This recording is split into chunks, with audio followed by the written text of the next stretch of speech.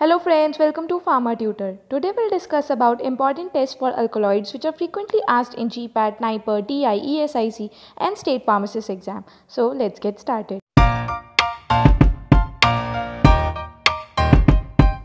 So friends, आज की video बहुत इंपॉर्टेंट है क्योंकि आज हम टेस्ट फॉर अल्कलॉइड्स डिस्कस करेंगे जो कि अक्सर डिफरेंट कॉम्पिटिटिव एग्जाम से पूछे जाते हैं।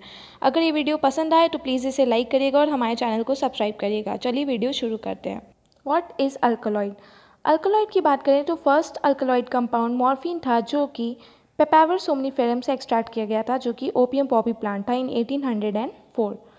अल्कलॉइड्स के नेचर की बात करें तो ये नेचुरली अकरिंग ऑर्गेनिक कंपाउंड्स की एक क्लास है जो कि मोस्टली नाइट्रोजन एटम कंटेन करता है और बेसिक नेचर में होते हैं। ये इनके टेस्ट की बात करें तो ये बिटर इन टेस्ट होते हैं और जनरली वाइट सॉलिड फॉर्म में एक्सिस्ट करते हैं। इनका एक एक्सेप्शन है जो कि है निकोटीन, जो कि ब्राउन लिक्विड फॉर्म में एक्सिस्ट करता है।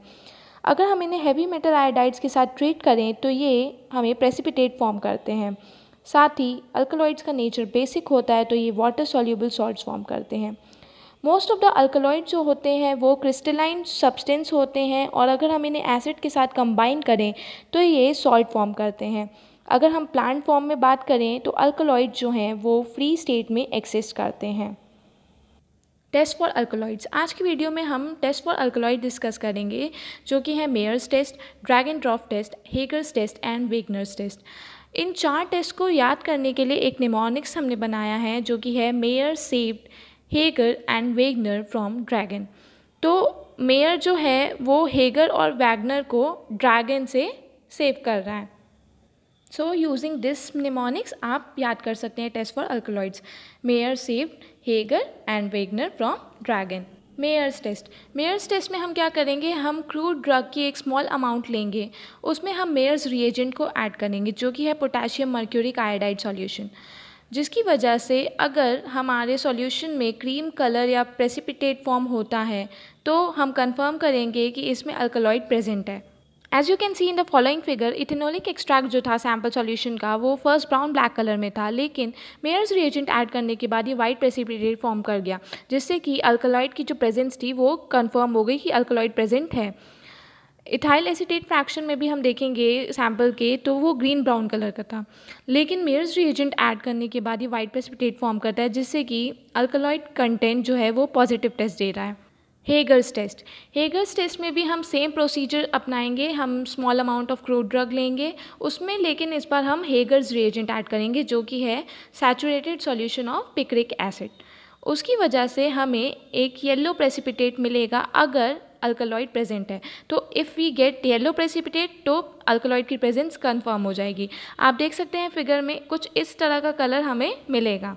वेगनर्स टेस्ट में भी सेम प्रोसीजर है। आप फिर से small amount of crude drug लेंगे, लेकिन इस बार वेगनर्स रिएजेंट ऐड करेंगे जो कि है आयोडीन पोटेशियम आयोडाइड सॉल्यूशन, जिसकी वजह से अगर अल्कलॉइड प्रेजेंट है तो हमें ब्राउन कलर या फिर रेडिश ब्राउन कलर का प्रेसिपिटेट मिलेगा अपनी टेस्ट ट्यूब में, जैसा कि आप फिगर में देख सकते हैं कुछ इस तरह का कलर हमें मिलेगा।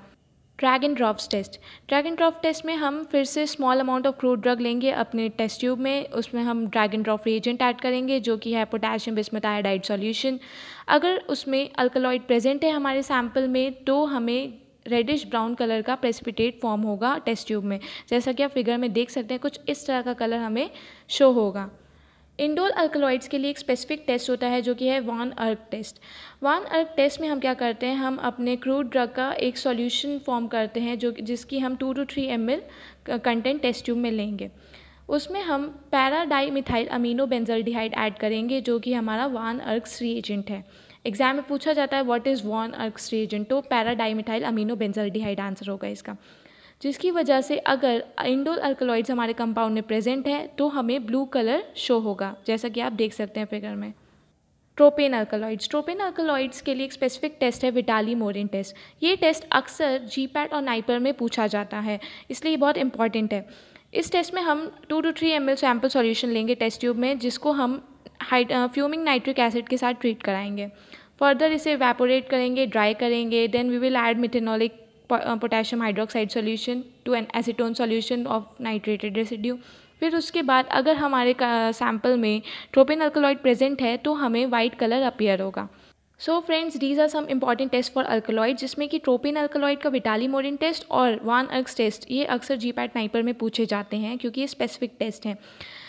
सो फ्रेंड्स, आज का क्वेश्चन है कि व्हाट इज़ URK'S रिएजेंट। आज की वीडियो में हमने डिस्कस किया था कि URK'S रिएजेंट क्या है। अगर आपने वीडियो ढंग से देखी है तो प्लीज़ इसका आंसर कमेंट सेक्शन में मेंशन करें और उन टॉपिक्स को भी शेयर करें जिनकी आप नेक्स्ट वीडियो देखना चाहते हैं।